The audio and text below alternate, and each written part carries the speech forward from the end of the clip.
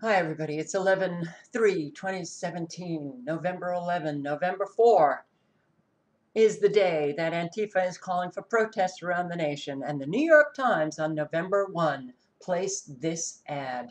This nightmare must end. The Trump-Pence regime must go. November 4. It begins. Be there. Join with the thousands who will gather in cities and towns across the country. A movement of protests that continue every day and night, growing until we become millions, determined not to stop until this regime is driven from power. This regime, I have posted videos on Antifa, and what they claim is the Trump-Pence regime is not legitimate.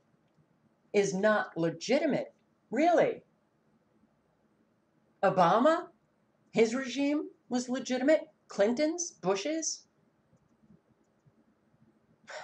It is truly amazing to me. Truly amazing that Americans are allowing this to go on. Believing the horseshit of mainstream media. The crap that they get from mainstream media. In the other video that I posted, I think the latest or the most recent Antifa video that I posted, showing that mainstream media is supporting Antifa, claiming that it's not violent. My God, all you have to do is go on YouTube and you will see how incredibly violent everywhere Antifa goes, violence breaks out. And my God, here, Antifa violence, 328,000 results. What is this if Antifa is not violent?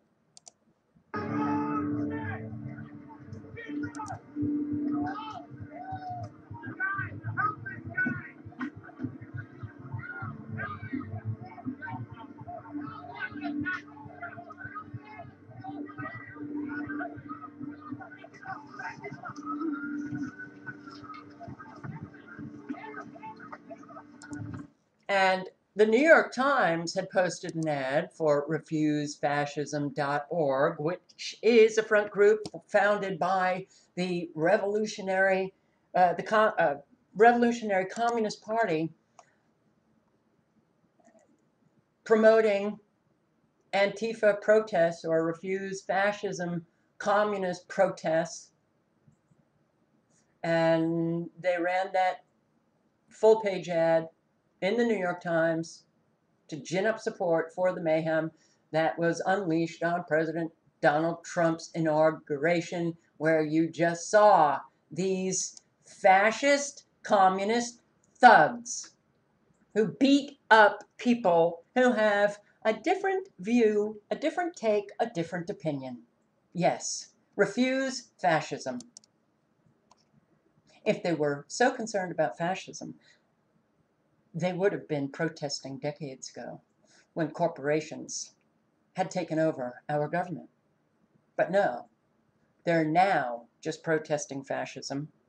Somehow Trump unleashed all the fascists in America to come on out. All the Nazis. They claim alt-right is they're Nazi white supremacists. Alt-right? Really?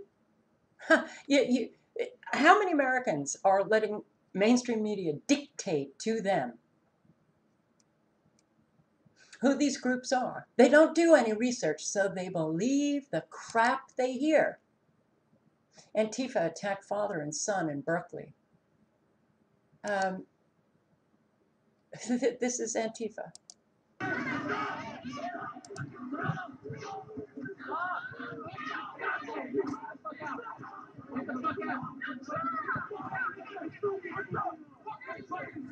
That's my son you guys are beating up. That's my son. You grab my flag again, motherfucker! What's going on?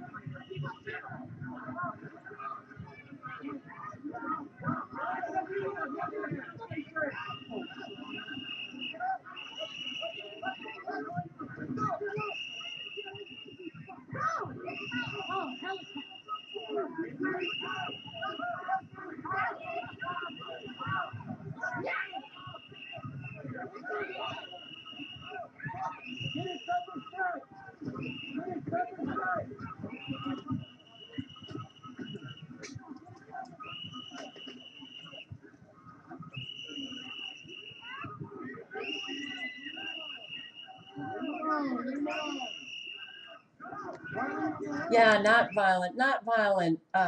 Portland, Oregon, their Oregon Live, the Oregonian anti-fascist group plans downtown rally, says claims of planned violence a hoax.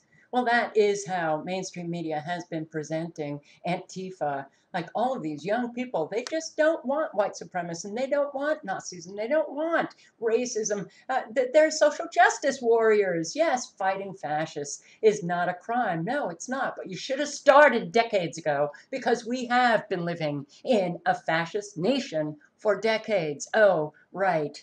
Americans, they love their lies. They love their pretense. They love to live in their delusion that our government still is what? Oh, a democracy. That's right. It's a democracy.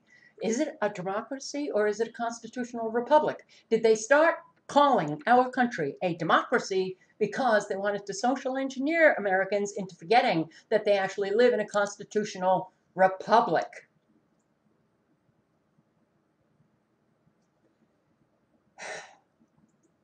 Those of you who are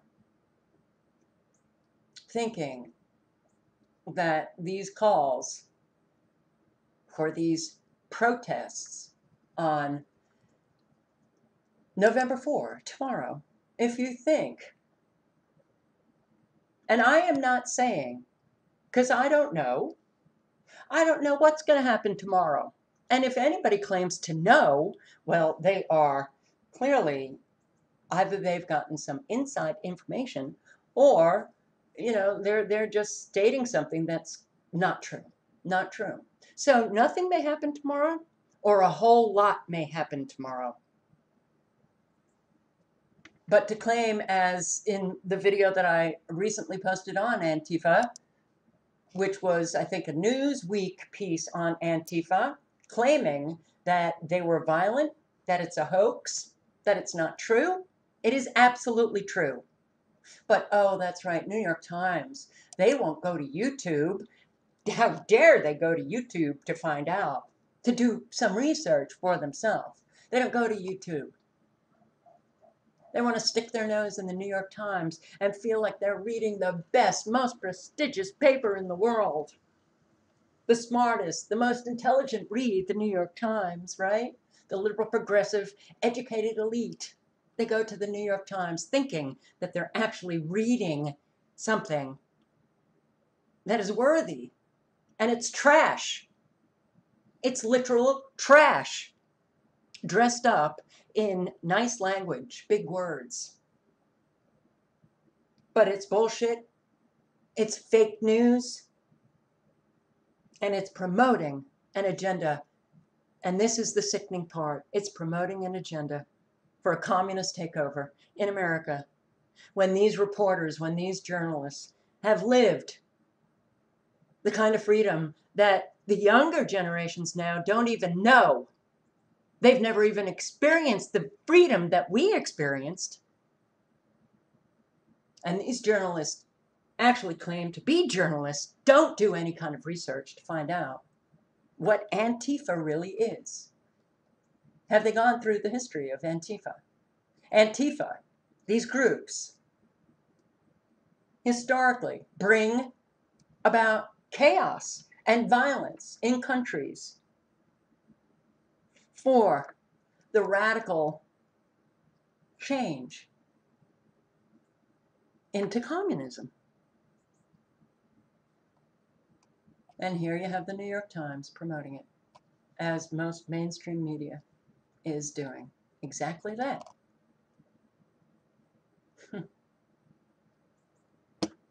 Yes, New York Times. I don't care how pretty you are. I don't care how fabulous and erudite your language is. You're worse than the National Enquirer, because the National Enquirer actually does report some truth. It's disgusting. And yeah, I do get upset with people who refuse to do any research. All of these people reading these crap articles, they just can't go. They just cannot go and check out for themselves that everywhere Antifa goes, violence follows. So to allow this Refuse Fascism group to post this ad in the New York Times and then not even do a story on the true objectives of Antifa, the true objectives of Refuse Fascism, which is to cause chaos and violence so widespread in the United States that their objective is to get millions involved, to literally turn our country into a communist nation. They won't do the research to find out and report that this group is funded by George Soros.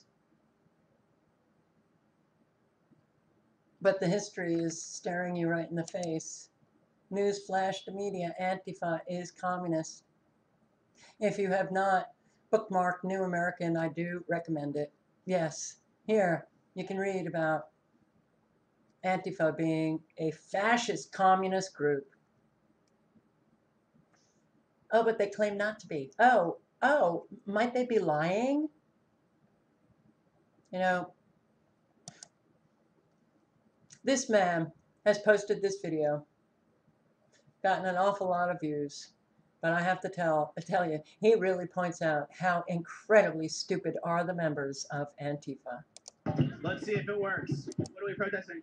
Well, there are a bunch of alt-right people over there, and which that's pretty much synonymous with neo-Nazis, and I don't like them in my backyard, so I'm here to just be like, hey, stop that. Very cool. Yeah, me too. How do you define alt-right? What is the alt-right? It's this kind of like newer rightist ideology that tries to. I feel like I'm an idiot because I'm on the spot right now, but What's your number one issue with him? What do you hate about him the most? The fact that it's 2017 and we're having to protest against Nazis. Okay, you know, this guy clearly has done no research and has no clue what the hell is happening in his own nation. He wears a Black Lives Matter t-shirt and he's white and he's thinking probably that he's a social justice warrior too. But has he looked into Black Lives Matter and how that too is funded by George Soros? No. Has anybody on the liberal side well, I'm sorry. They were my friends. They were the educated elite. They wouldn't do any research to find out what's happening in our country. They have to believe the lies because they are comfortable. They love living a complete and utter delusion because it requires nothing of them. They're lazy, irresponsible people who have pitted themselves on the side of evil, of the enemy. If you can't even look into what is behind all of this, you are the enemy. Black Lives Matter, funded by George Soros. And this guy's standing there, and he's so proud to wear that t-shirt, this white man. They don't even know what they're doing. They don't even know what they are doing. Issue with him. What do you hate about him the most? The fact that it's 2017 and we're having to protest against Nazis. Okay, so why are you protesting against Nazis? How did the Nazis just get unleashed with Trump being in the White House? Really? Was Trump a Nazi before? Was he a racist before? Trump has been in mainstream media for decades and decades. Oh, wow, did he really just marvel at all of the coverage that he garnered from mainstream media? No one ever called him a Nazi. No one ever called him alt-right. No one ever called him a racist. No one ever called him or aligned him with any white supremacist Nazi groups, racist groups. No. How did this all start? It started to bring about chaos and violence, widespread chaos and violence all over the country. And if people can't see that, yes, there are people behind the curtain orchestrating all of this, then I then people have, they don't have a brain cell working in their body anymore, working in their brain. I'm here standing up against racism and the Nazis. I thought we got rid of them over like 50 to like 70 years ago, but they're coming back. How many do you think there are in the U.S. right now? Too many. Numbers wise. Do you see what's on that guy's head? Do you see? Are you going to really take that guy seriously? Who is, I mean, are you kidding me? These people, what the hell is wrong with these people? My God. Numbers wise, the Nazis do have a smaller contingency in the U.S. It's only about 500. Do you think giving them the attention is almost doing more bad than good? Well, that's probably registered Nazis. Did any Nazis show up on the other side? They've been walking around. I've seen a couple. Actual Nazis? Who knows what they are? All I know is they're talking race hate. What are some of the things they're saying that makes you think they might be Nazis? What makes them think that? Well, they're talking race hate. And I didn't say they were Nazis. That's just the atmosphere of today. Oh, it's the atmosphere of today. Nazi atmosphere. Yeah, well, racist hate talk. Oh, okay. Well, what have they been saying? Well, I don't know, but it's racist hate talk. These people, you listen to them, and they make absolutely no sense. No sense. So it strikes me as very odd that you have people in our mainstream media who actually claim that this group is fighting fascism when they are wanting to bring it right smack into the United States, but it's here already. But they're working towards making this country a communist nation, but they never mention that. And these mainstream media reporters and journalists and all involved promoting this group. And when you go to YouTube and actually listen to Antifa members, they sound like morons. Very cool. What are some of the things you're hearing that are racist and inappropriate? You name it, they said it. Oh, Is something that happened Christ. tonight or just in general? Today. Yeah, today. So the alt-right, I would call it a loose connection of this new wave of right-wing sort of, not radicals, but they have a strong emphasis on white supremacy, is what I would say. Or maybe not even white supremacy, but more capitalism and closed borders. Just Immigrants are what make our country great, and Trump's out here just trying to stop them from coming in and helping us. How many immigrants do you think we should be able to bring in a year?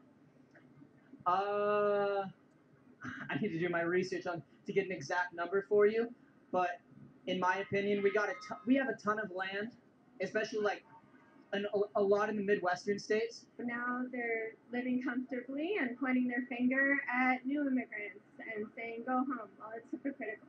They need to remember where their ancestors came from. You know what? These people drive me nuts. They are so ignorant. It is beyond belief. They are so programmed to say what they say. They're not even thinking about what they are saying. Nobody is anti-immigrant. Nobody that I know of wants immigrants to never come to this country again. Yes, this country is an immigrant country. We just simply want our immigration laws enforced. And we know what is behind the breaking down of borders, which is to bring in the New World Order. But these people who think that they're actually fighting something legitimate, they do not understand that they are being so manipulated to be the useless idiots, useful only in bringing in a radical change to what was the freest nation in the world. And once that change is official, these useful idiots turn into useless idiots and they're gotten rid of, and they have no clue what is coming. No clue.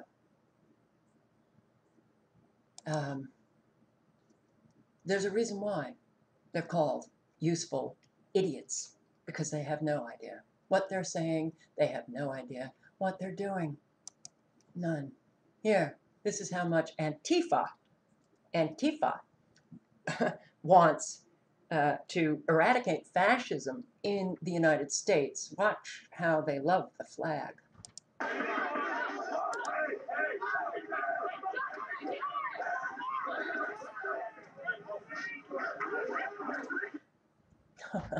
Yeah, they love America. They want freedom. Well, our flag always stood for freedom, right? They are socialist, communist, fascist thugs who want to unleash an awful lot of violence and chaos tomorrow, and never stopping until they get rid of that Trump Pence regime that they claim to be illegitimate. I advise everyone to stay away from those cities, and I will link below to my video on all of the cities. Or let me just take you to refusefascism.org,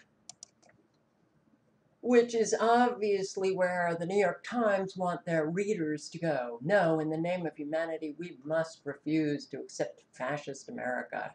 Donate, find a protest, join us. Welcome, New York Times readers. Wow, welcome, New York Times readers. Yeah. Help support the bringing in of communism. Don't do any research. Just help these young people fight fascism in America. Take to the streets and public squares. Where are these cities? Jump to a city. Click here for local meetings and click here to start a protest in your city. And look at all these cities. Okay, well, you can check out all of the cities in this list, and they've got one going in Akron, in Atlanta, in Austin, in Boston, in Chicago, in Cincinnati, in Falmouth, Massachusetts. That's right, Massachusetts, where that first shot was heard around the world to bring in the freest nation in the world. And now, Massachusetts, with all those liberal, progressive, educated idiots, well, who won't do any research, they'll believe the New York Times, and they then will be associated with the closing of the freest nation in the world to bring in communism. Yes, Honolulu, Indianapolis, Los Angeles, Miami, another group in Minneapolis, New York City, Philadelphia, Pittsfield, Massachusetts. That was 20 minutes away from liberal Great Barrington, Massachusetts, where I lived. The Berkshires, the beautiful Berkshires of Massachusetts. Yeah, and I do know an awful lot who, if I just asked them to do the research on Antifa, they wouldn't. What, you want me to go to YouTube? Portland, Oregon, Salem, Oregon, San Francisco, Seattle, Tucson. Connect, donate, share, spread chaos, violence all over the United States. Got a lot of comments from people with my Antifa videos, and I was saying, just don't go, don't go. Don't be a useful idiot to get these violent protests bigger and stronger.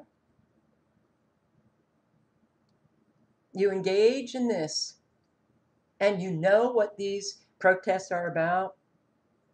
You then step right smack over the line into the enemy party, bringing about the chaos and violence that they want you to bring about. You become a useful idiot. Don't participate. Don't participate in this. And for those of you who just claim nothing's going to happen, you're a fear monger. People must think that I sit here trembling in fear. I'm not. But I do understand that we have psychopaths in charge, and they have objectives to bring about a communist new world order. And they will stop at nothing. And they don't care about life. So they will, if they can get away with it, pull off events that could hurt an awful lot of people, that could end up taking people's lives. I don't put anything past them. And that is all I am saying. So all links are below.